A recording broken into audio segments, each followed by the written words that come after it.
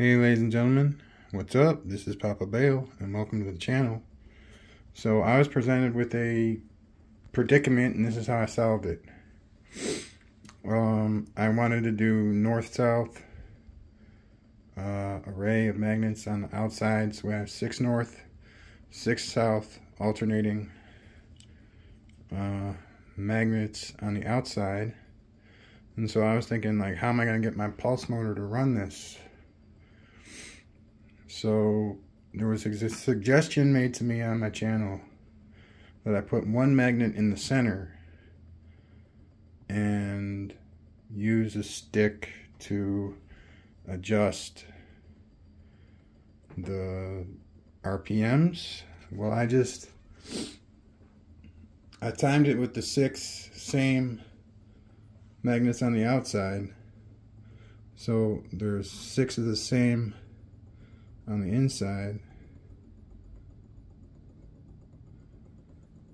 but you know, there was 12 on the outside and it moved with 12. Now it's 6 on the inside and it moves everything with 6 hits instead of 12. So there are 6 magnets positioned under the reed switch at timed intervals with the outer magnets of the same polarity. And then we have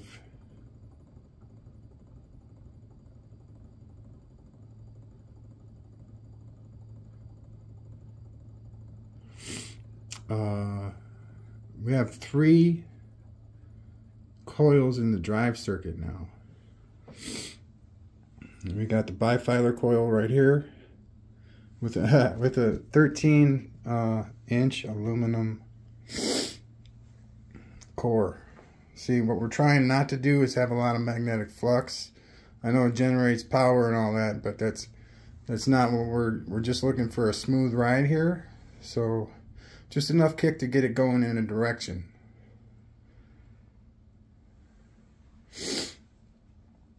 So an aluminum core will do the trick. It'll close everything up, it'll finish everything off. The way I'm doing it is the last piece you add to the coil. It's not the first thing you do. It's the last thing you do. And the problem I have is that this is the only size core that I have that fits any of my bobbins.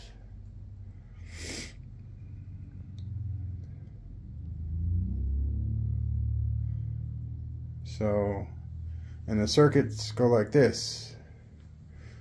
You got a 120 degree 34 gauge circuit which has 5,000 turns in each coil.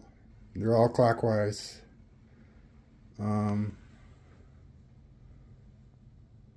That's pretty much all you need to know. And I marked the front and the back. The only thing I haven't checked is the polarity, but I'm pretty sure since they were wound the same way and they all have the same front and the same back, that they're going to be the same polarity. But that, who knows, right? So I gotta test that. But I think I can really test that just by using the motor itself. I don't need any like tricks or anything. I can just tell, you know, is it better or worse when you add this coil. Usually if it's counterproductive, it's going to be worse. And you can tell right away. There's no need to do anything else. And I'm hoping with the alternating magnets that we get some different readings.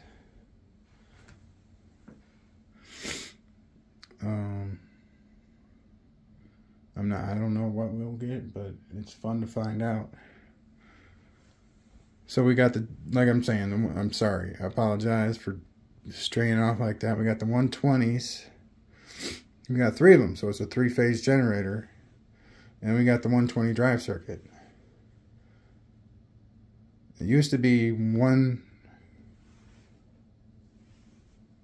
drive coil and then 11 generator coils. But I figured, like, if we just do it in a phase and do it 120,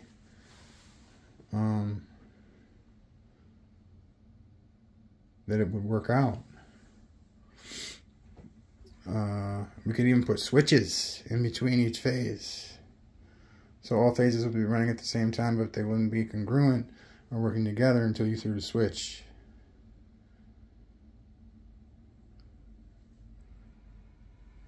You get what I'm saying? I'm not sure if that's a thing, but I feel like I could do that if I wanted to. Like, it might be counterproductive in the long run to have that at all, but just to be in more control of what was going on, I might do that. Because the last circuit, last 120 degree coil circuit is going to be these 14 gauge. I'm trying to generate, amps, and then I'm trying to see what each circuit can generate. I'm trying to see what they generate all together. I'm trying to see series circuit, trying to see if a parallel circuit might be useful.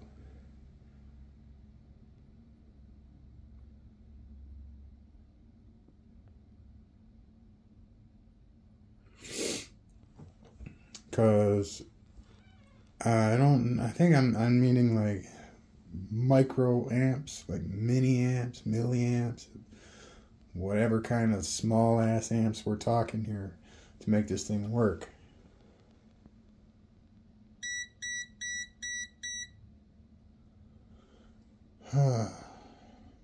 But apparently I get, minus 0.01 amps of any kind. But I'm dying to see what that 14 gauge circuit will provide if I wash it all through a bridge rectifier, then send it through a capacitor back to the drive circuit.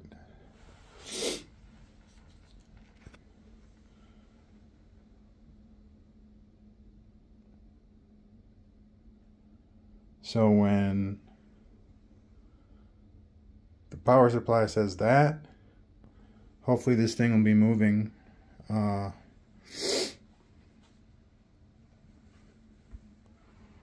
what I think there might. Thank you. That's a sign. There you go. It's off now. But what I was thinking.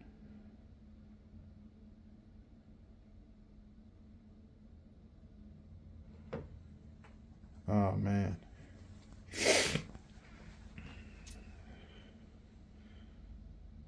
If we get the 14, what I want to know is, I'm just looking at this core right here. It is freaking long. Maybe I could saw it down, maybe I can't. I don't know. But I'm thinking maybe I saw it in half. Saw an inch off and then saw it in half. And get 2 6-inch cores out of it.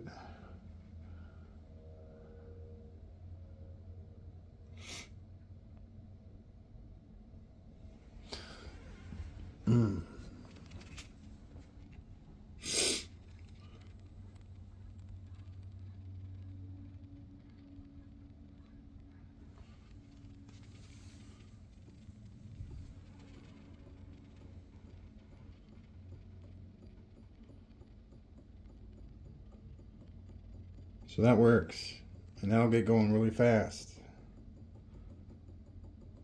And it's on a little wheel, so I can just, if it needs to be turned a little bit, I can turn it.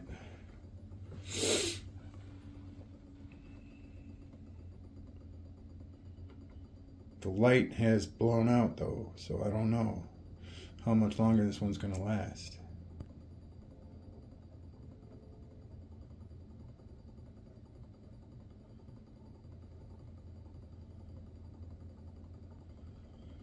Alright, so I'm going to get to hooking up these coil circuits and making the last 2 14 gauge.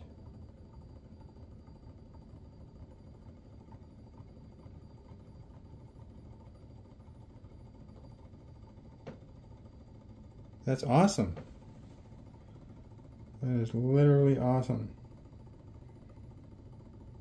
The jerry-rigged makeshift.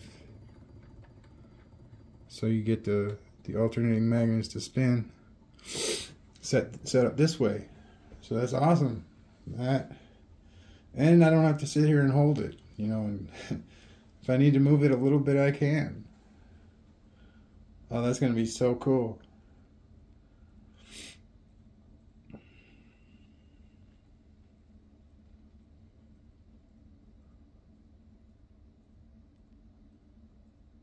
Alright, so we got two 120s here. We got a 34 and the next one is a 32. And then a 14 gauge. And I'm thinking that they're all going to be their own circuit.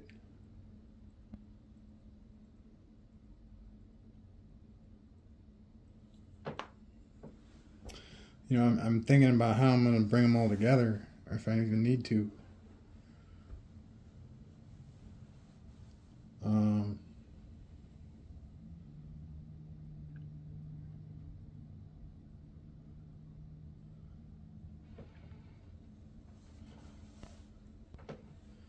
Yeah, it's kind of perplexing now, because you can put all the dump ends, the negative ends, the finish ends. If you say you start to the right, but let's say you start to the left,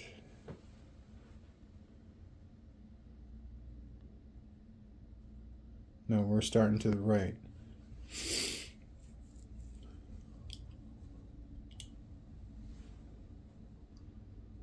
Alright, so we go 1, 2, 3. That's what I'm wondering. Should we go 1, 2, 3 and then connect it to a 1, 2, 3, connect it to a 1, 2, 3, like in a parallel circuit of series circuits, if that's a thing. Because they all got to be bridge rectified.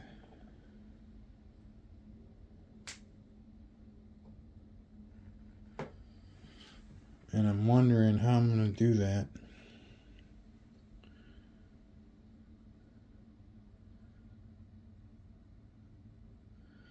Because if you tie each circuit,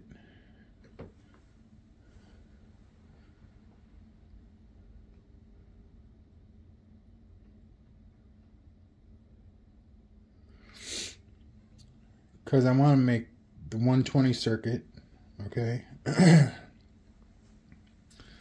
Then I want to have that go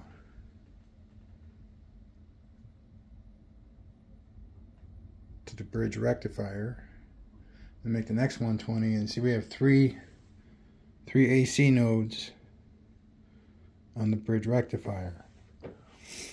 We got 3 AC generator circuits. 3 AC circuits, 3 AC nodes. Makes sense to me, right? But now I know it's not that simple. So what I'm thinking is the one end, yeah.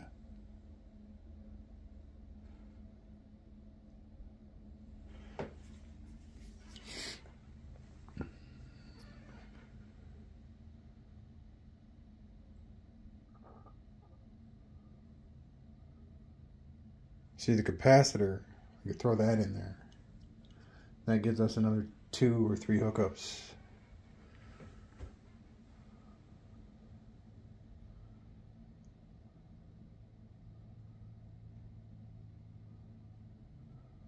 So, another way I see it as being is we give each their own one of these, and then you use 2 ACs, and you send the DC to the next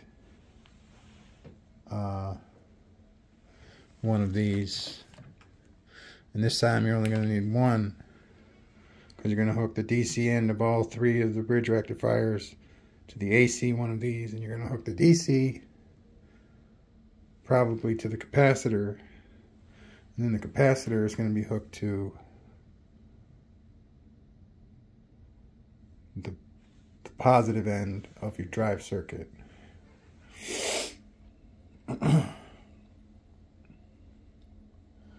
Now I know there's other circuitry that I could be using that would probably be useful, but I don't know how to use it. I don't know, because you gotta use layman's terms. Can't go like GLB 409250. I don't know what that means, okay? And I'm really lazy. I mean, look, I'm not gonna look that shit up. Now if you are kind enough to drop me a comment and you leave like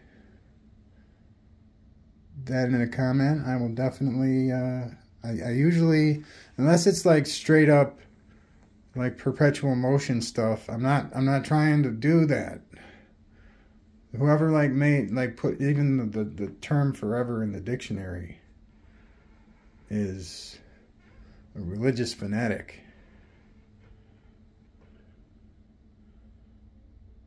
You know? It's BS, man. It's straight up. Nothing lasts forever. Nothing lasts forever, man. Even the most primal nature forces have a spark to them. Something started that, you know? And it's going to end. Yeah, it all exists within the paradigm, man. Everything you can do, it's already been done, and it already exists within the paradigm. Me, I'm just trying to do whatever I can without actually, you know, I appreciate YouTube comment learning. I've learned a lot from YouTube comments. And then some of this stuff is my own desires. I mean, the size, the weight, the big magnets, that's all me. You know, nobody really has an opinion on the size of magnets you're supposed to use, but I found using bigger magnets on whatever size coil produces better results.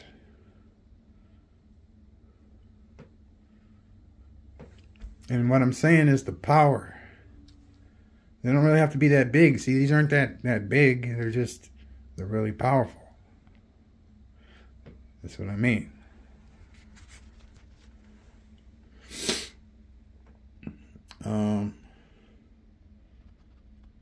Yeah.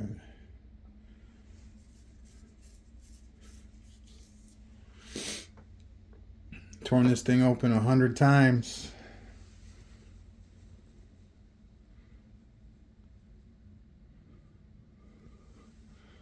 I like this. This is righteous.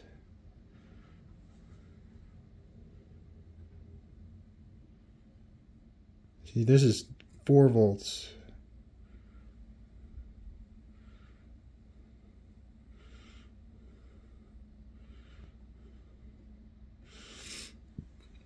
This is 8.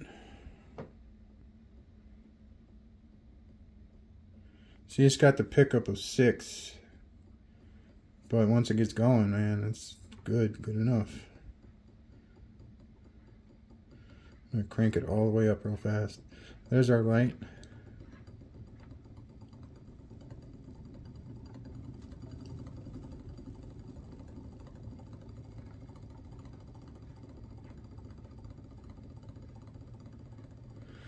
That was 25 volts for a little while. I don't want to like really do that for too long. All right, sounds good to me, man. Peace out. Have a good night. Please subscribe. Bye now.